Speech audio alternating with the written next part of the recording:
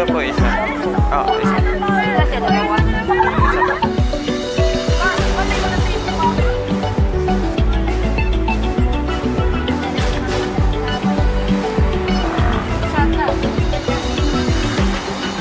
Thank you po.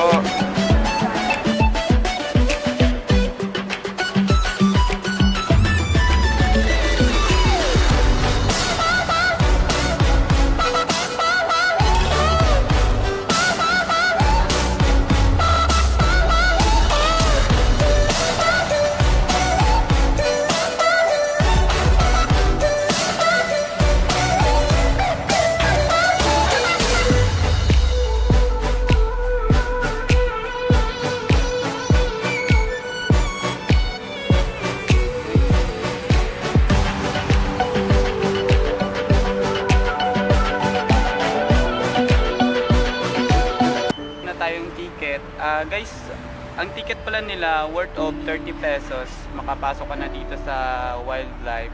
Kapag student ka, bring lang ng ID mo at may discount ka, I think mga 20 pesos yung babayaran mo sa may entrance kapag student ka. Pero pag regular lang, mga 30 o 40.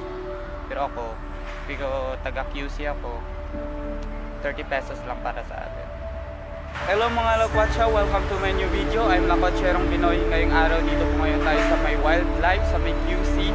First time ko lang din pumunta dito. Tinatawag ko to na Ninoy Aquino Wildlife, parang siyang Manila Zoo. Located lang po yan, tabi lang po siya ng Memorial Circle, sa kabila lang po. At ngayong araw pala guys, it's my day off, Huwebes. Pero sa totoo, linggo pa sana yung day off ko kasi nagpa-reschedule lang ako because of, yun nga, about sa church, kailangan din natin. At guys, first time ko lang pumunta dito. Maganda pala siya, fresh air, at maraming mga hayop yung makikita dito, mga animals.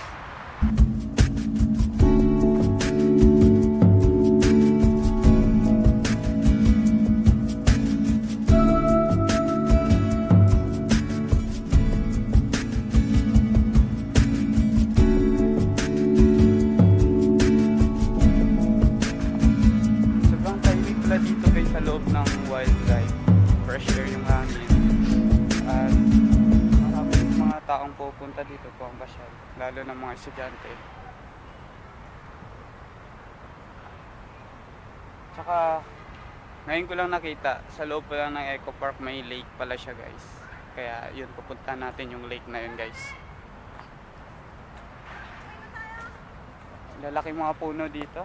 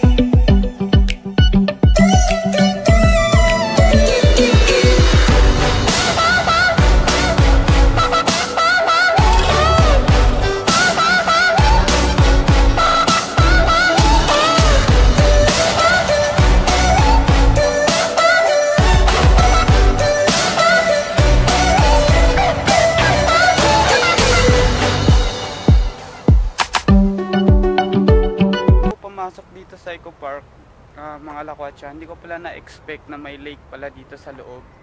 Ganito pala siya kalawak dito. Palagi ko lang siya nadadaanan tuwing pupunta ako ng Quezon City Circle.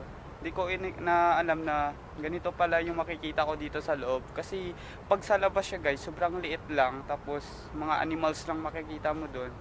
Pero dito pala sa loob guys, sobrang lawak na lake. Pwede ka mag-boating. Sobrang lawak. Tingnan nyo guys. Na-amaze ako. Tapos malalanghap mo pa yung fresh na hangin. Walang usok ka na malalanghap dito. Kasi maraming puno. Tsaka Parang na-miss ko yung probinsya. Na-miss ko yung lugar namin. Ganito sa probinsya namin, guys. Walang araw, darating din tayo doon sa probinsya namin. Hindi man ngayon, baka next year. Sobrang ganda dito, guys. Parang ayaw ko umuwi. Sobrang peaceful, tahimik.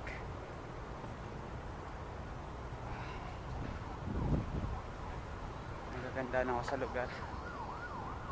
Kapag makapunta ka kasi sa lugar, parang na first time mo pumunta, sobrang na-amaze ka at parang ayaw mo nang umuwi. Tsaka nagulat talaga ako na ganito talaga makikita ko dito sa loob ng wildlife. Malawak pala siya.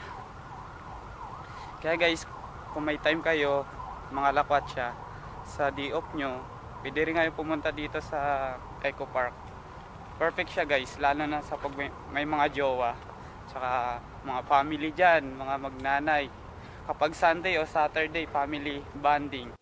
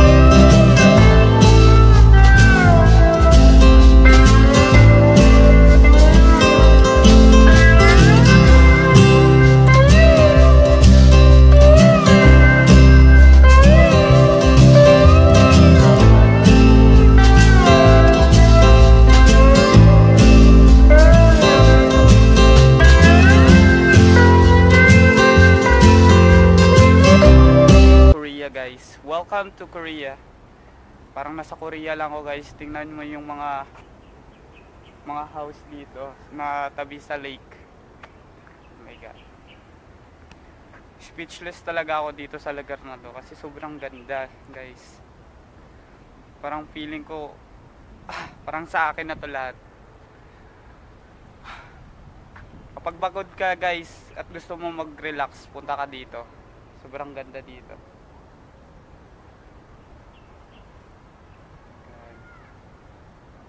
Na-amaze talaga ako sa view dito.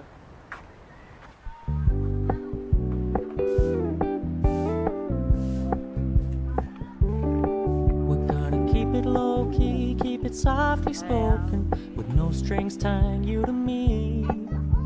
I'm happy in your company with no emotion, cause my love deserves to be free. Palagi po kayo nandito na I wanna look at a house in the garden, I never wanna lock you down. Guys, I know you're not mine, it's just my turn, but we can still have fun for now. Arvin po, ako po si Lakwatsa. Yan po araw-araw niyong ginagawa dito, Nay. You told me you don't really do commitment, trust me. Consider your message marami po kayo received. dito. When you said you couldn't take us too seriously, I must admit I was relieved. Cause I never wanna play happy families with you, but I like having you around. Kahit 64 na, Fully naghahanap pa rin siya aware ng this is a flash in the pan, but we pangkain ni nanay. Kaya guys, kahit anong hirap, mahalin nyo yung trabaho nyo dyan guys. Kasi kita nyo naman si nanay, minamahal niya yung trabaho niya. Kahit ganito lang, tagapulot lang ng plastic para may makain lang sa araw-araw. Kaya mga lakwatsa, hindi lang puro lakwatsa tayo. Kailangan may mga bagay din tayo na ma-appreciate sa buhay natin at may apply natin sa sarili. Don't worry, I get it. Kay nanay, bili po I ako meant what I said when I said it, lady. Saan po kayo umuwi na? I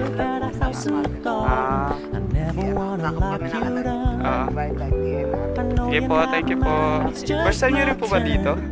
Palagi kayo dito. Anong school kayo? Shoutout yung school nyo dali.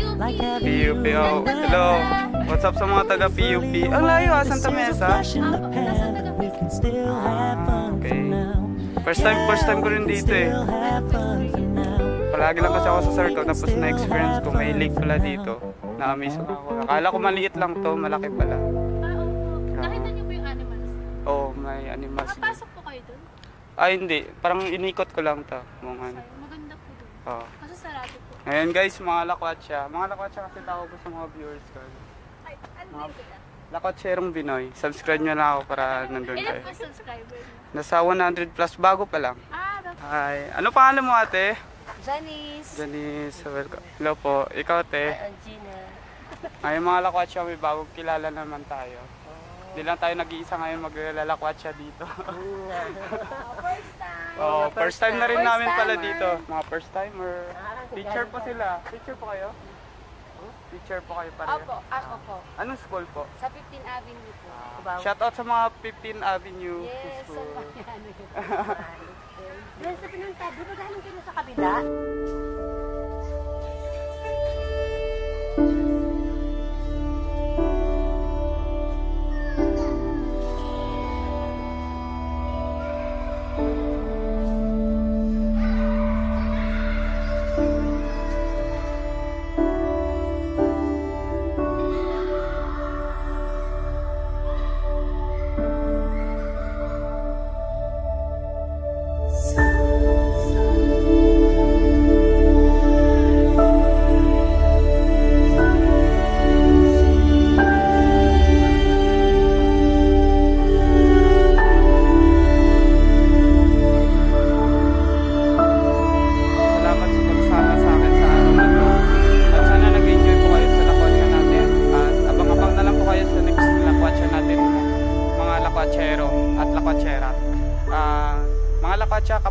Kung hindi ka pa isa sa mga subscriber ko, hit mo na yung subscribe button at click mo na yung notification bell para updated ka sa lahat ng mga video ko. Guys, sana na-appreciate nyo yung video na to at may mga good vibes kayo na nakuha about sa akin. Thank you at mahal na mahal ko kayo guys. Peace out. Bye bye.